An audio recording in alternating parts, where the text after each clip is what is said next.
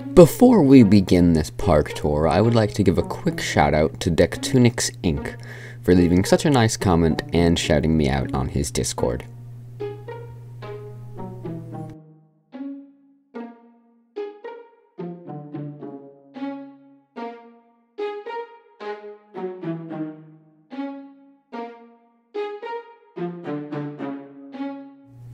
We will begin our tour at the VIP entrance, which is this helicopter pad.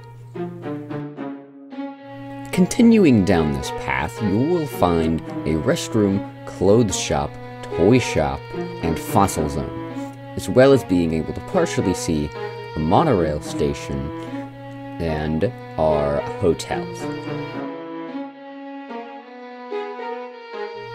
In this section of the park, we have a hotel, restroom, restaurant, bar, arcade, and a gift shop, where souvenirs can be purchased for great prices.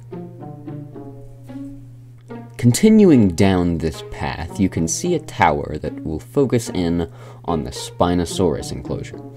In the enclosure, we obviously have a Spinosaurus.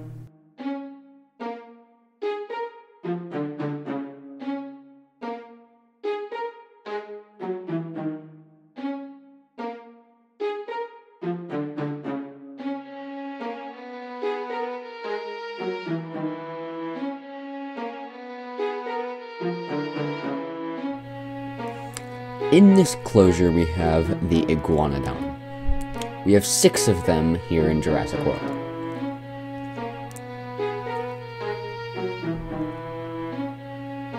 The Iguanodon had thumb spikes, which allowed them to defend themselves from predators.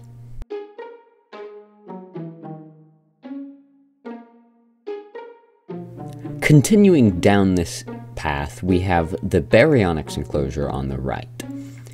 The Baryonyx are known for having large claws. They are even named after it. Baryonyx, as a name, means heavy claw.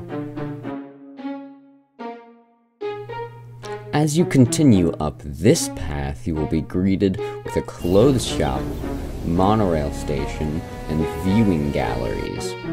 The viewing galleries look out upon a second Baryonyx enclosure.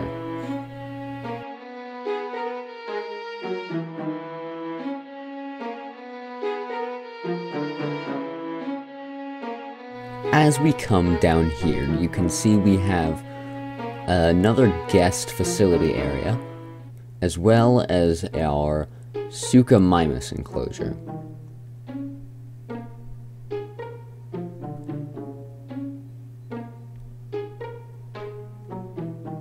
Continuing further down the park, we have 2 Spinosaurus. They live in a pack, and they'll sometimes have harmless play fights that will dictate the alpha until it changes later. Our Baryonyx are related and have very closely similar gene pools, meaning their patterns are very similar. Our hotels have amazing views that glance upon the ocean and beaches of the island. I hope you enjoyed this park tour.